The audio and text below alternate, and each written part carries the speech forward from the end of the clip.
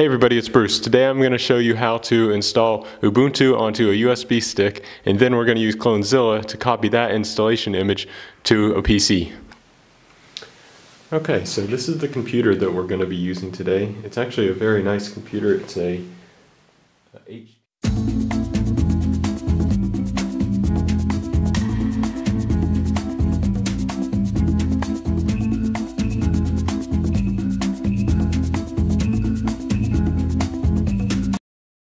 Now, this USB flash drive has Ubuntu 16.04 image on it, ISO image burned to it.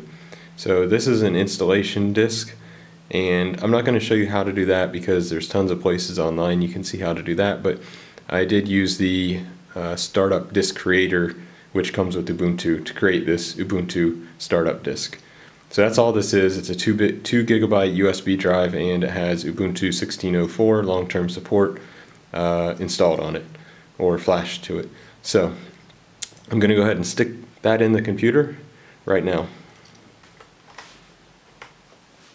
Now with this computer, I've already set it up so when it turns on, it tries to boot to whatever USB drive is in it to begin with. Once I get the computer set up and finished, then I'll turn that off, but while I'm doing this work, it seems to be easier. So I'll go ahead and turn it on.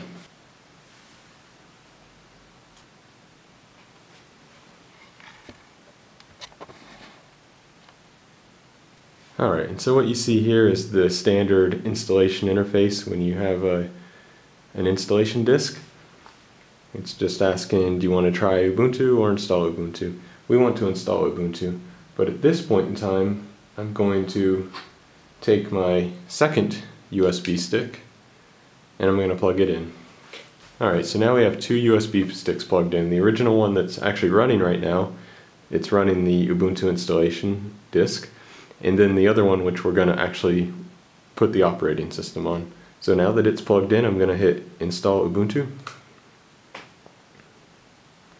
I'm not going to connect to the network right now. And I think I will install the third-party software. Okay, now this part here is kind of important. I've had trouble in the past when I'm trying to install to a USB stick by just using any of these default options. So what I'm going to do is something else. Hit continue. In the something else area, it's going to allow us to partition our drive the way we want it to be. Yeah, it looks like we're good. So I'm going to hit this drop down and see which drive I want to use. That's a SanDisk Ultra 16 gigabyte USB stick, so I found that one right here under dev/SDC. Basically SDC is the part we're interested in, so I click on that. Then I'm going to look over here at this other part and look for the SDC. There it is right there. And if I go down a little bit, I can see it already has 3 partitions, because actually I've already done this once. But what I'm going to go ahead and do is delete these and create new ones just to show you what it would be like if you didn't have any. So I hit the minus sign on that partition, now I have some free space. Hit the minus sign on the other partition, now I have free space. And hit the minus sign on the third partition, now I have free space. So now the SDC disk has only free space, 16 gigabytes. So I click on that free space, and I'm going to create 3 partitions. I'm going to create the regular full root partition, I'm going to create the boot partition, and I'm going to create a swap partition. So hit the plus. I'll go ahead and just do the boot first. Now the boot partition can be very small. I really don't know how big you should make it, but I a lot of times just make it 120 megabytes, and then I make the mount/boot. Hit OK. And then if you come down here, there it is. Now back on free space, I can make my swap partition. And then a weird thing is, it seems like different flash sticks, flash drives, USB sticks, have different requirements here. I have another one that's a different brand, and I don't have to put any swap in it. But this one, I had to put 1 gigabyte swap space in it, which I didn't really like. But it seems like it doesn't work any other way. Basically the installation will fail. And here I have to tell it its swap area. Okay, These options here I've always just left default. So hit OK. And then go back down. Now it's kind of funny because it looks like the free space is missing, but actually it's down there. You have to scroll down all the way. And finally, hit plus again. And the remaining data, I'm going to make the root. Right there. And just leave it at whatever it is. Hit OK. Okay, so now it's ready to go. Now just hit install now. Now it's just telling you, that it's going to format this disk and partition it, and of course all your data will be lost. I say OK, continue. This is really standard. You just pick your time zone. And when you pick the right city, it also guesses what keyboard you might have, which is correct for me. Just the default Swiss keyboard. Now I have to give it a name. I'm just going to call this one admin1.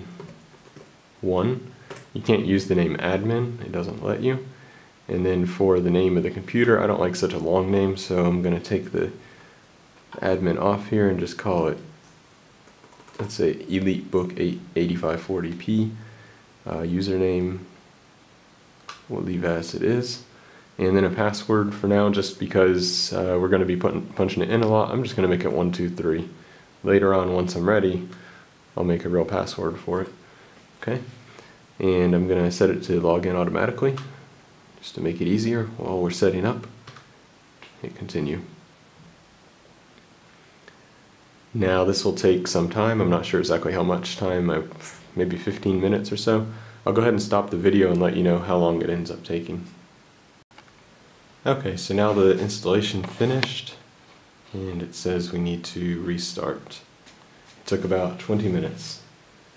So I'll click the restart button.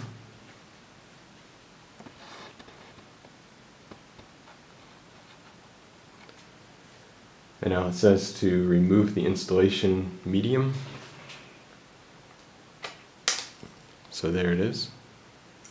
Removed. And press enter.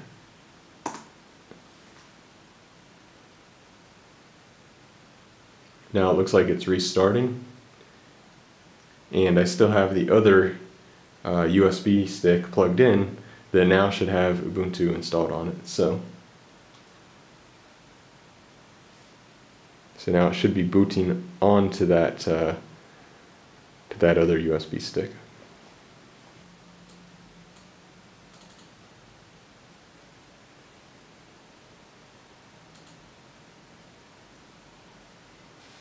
Yes, indeed. You can see it's probably the first time because of this keyboard shortcut. Now, a weird thing is, I don't know why, it doesn't let me shut that. Because like I said, I've already done this once and I had the same problem. It will just go away by itself when I do something else. It's like it really closed, but the graphics didn't refresh. It's a bit of a bug. First thing I always do is get rid of this Amazon. There it goes. I get rid of this Amazon thing here. And the next thing I do is just connect to the internet. And there is also a bug here in that it takes me about 3 or 4 times to connect before it actually connects. And I have no idea why, but I have to just enter in the password and everything about 3 or 4 times. And once it's connected, it's fine. It never breaks the connection. It's 100%, but it takes like 3 times, and I don't know why. Anyway, so I'll go ahead and do that off camera. Then I'll install all the software I want. I won't bore you through that, but I have a certain amount of software I want.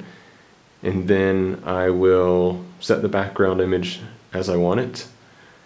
And then I'll turn the camera back on and show you where I'm at. Okay, so I'm back. And I have my computer set up the way I want it. I set the background image as I want, and I put a couple applications on it. Actually, there's some more things I want to do, but I'm going to come back and do that later. So, next thing we need to do is go get an application called Clonezilla. So I'll type in Clonezilla, C-L-O-N-E-Z-I-L-L-A.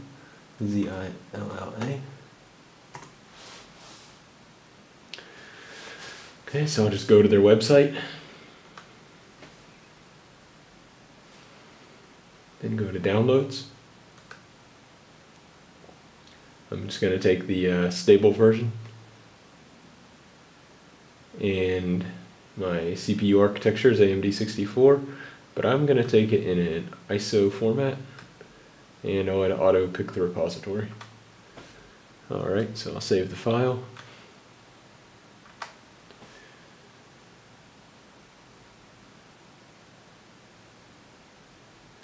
I'll come back to you when it's finished. Alright, looks like Clonezilla is almost done downloading. I guess I should have explained a little bit about what we're doing with Clonezilla. Clonezilla is an application. It actually runs not on the operating system, but kind of as its own mini operating system. And what it does is then it can clone any disks you have. So if you have, in our example, we have this installation on this USB disk, and now with Clonezilla we'll be able to copy it to this actual hard disk on this computer. But first we need to burn this ISO to another USB disk or CD or anything, but we're going to use a USB key. So anyway, now that we have it downloaded, let's go ahead and open this application called, I don't remember, what's it, disk something? DISK.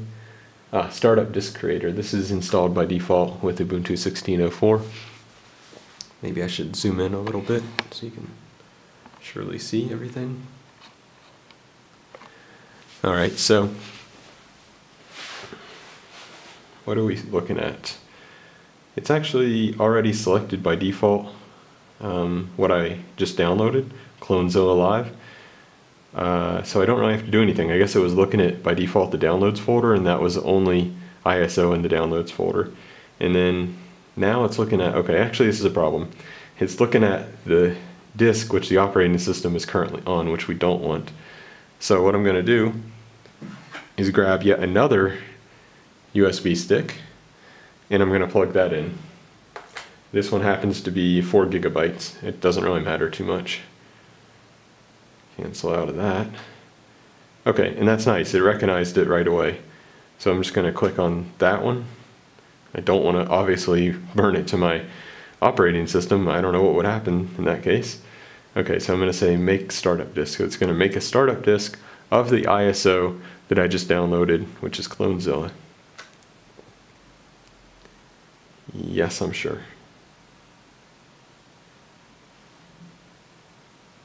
Okay, installation is complete. You may now run Ubuntu on other computers by booting them with the drive inserted. Well, that's not totally true, because I guess this startup disk creator is assuming you're going to make Ubuntu disks, and in this case I'm not. So that message is kind of rubbish. So I'm going to go ahead and say quit though.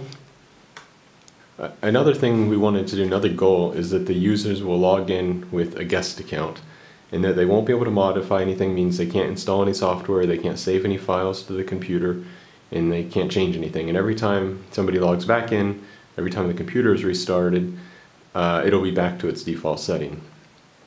So I know by default there's already a guest session here that's just out of the box, but I want to have our own settings in the guest session, meaning I want this, the background image to be the way I want it, and I want the language, maybe anything.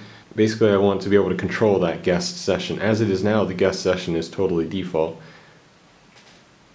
On help.ubuntu.com I found a nice guide that actually shows how to do what we want to do. So I'm going to go ahead and do that. And the way to do it is, it seems kind of not so great, but it does work, is you need to create a new account. So go to the user's account, and what you're going to create is kind of a template that then you're going to have the system, the guest session, copy the attributes of this template account. So I'm going to say unlock. That'll allow me to make modifications here. Put in our simple password. Now I'll be able to add a new user. User is going to be a standard user, and we're going to name him guest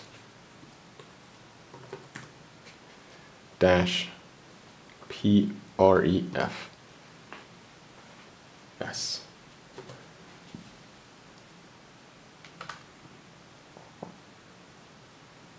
Okay, there we go. We have guest prefs. Now I should be able to, there, enable the account. And in order to enable the account, you gotta put a new password in. Alright, that's pretty annoying how strong of a password you have to put in there, but fine. Okay, so I think its account is now active. I'm gonna go ahead and switch to the guest prefs account. Alright, as you can see, it's a new login. Okay, for some reason that time it lets me close it. Now I need to set this up the way I want it.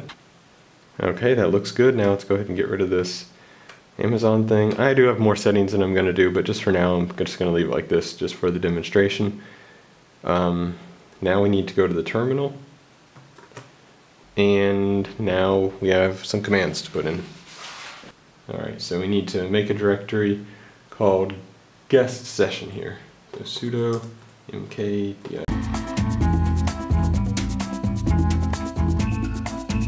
So what we're looking at now is again the guest preferences account. I'll go ahead and do a restart just to show you that it is now linked. If you go into the guest session, it will have the background. Okay, so the auto login is into that admin account. Now let's go ahead and do our guest session, which has no password. Okay, and it has the background as we want it. Also the Amazon icon is gone. And you can see as it's a guest account, it tells the user that anything they save to the disk will be deleted, which I was thinking about getting rid of, but to be on the safe side, I think I'll leave that. It's a little bit annoying, but I can imagine different people will be using this computer. Somebody's not going to know, obviously, that things won't save, and they may lose their stuff and be very angry. So we'll leave that up as an extra warning. Alright, great. So now we have the guest session linked with the guest preferences account. Alright, shuts down nice and fast. Now that it's shut down, I'm going to pull out the USB, which has the operating system. And we're going to plug in the Clonezilla USB and power the computer back on.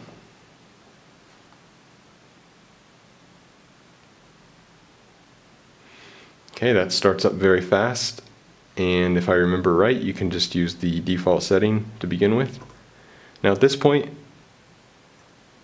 I'm going to actually plug in the operating system that I just had plugged in a few minutes ago. That's because we're going to clone the operating system from that USB onto the computer's actual hard drive. Okay. Now here we can just pick the language we want to use. I'll pick default English. I don't actually know what this means, but I saw in another tutorial to not mess with it, so I'll say don't touch, which is default.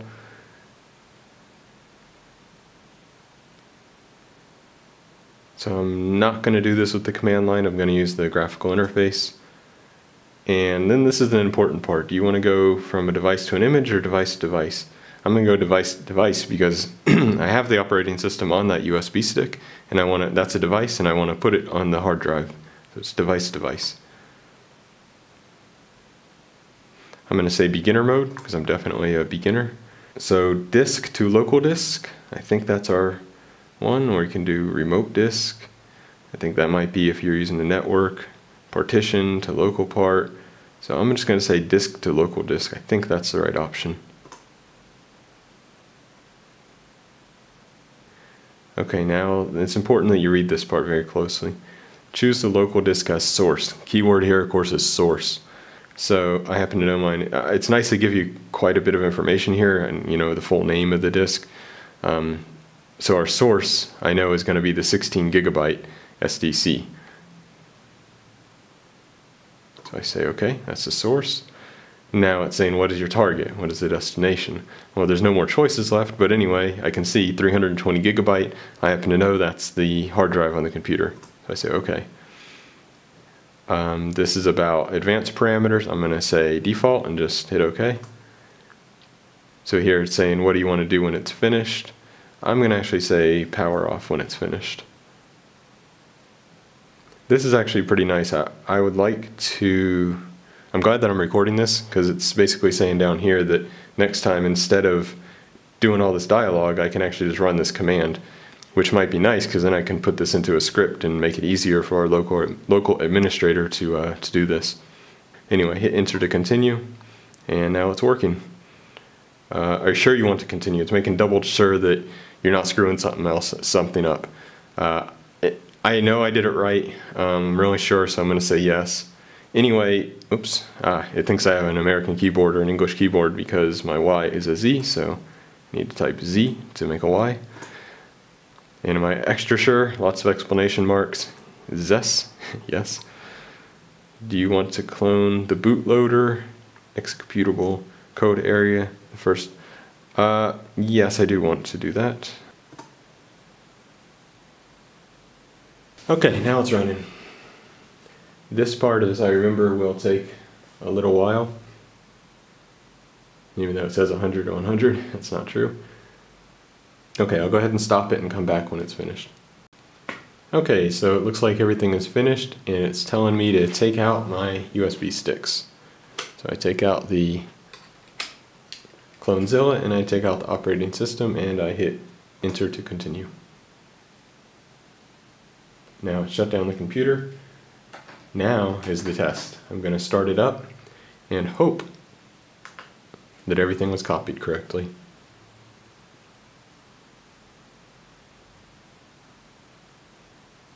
Still getting this grub menu. I need to disable that.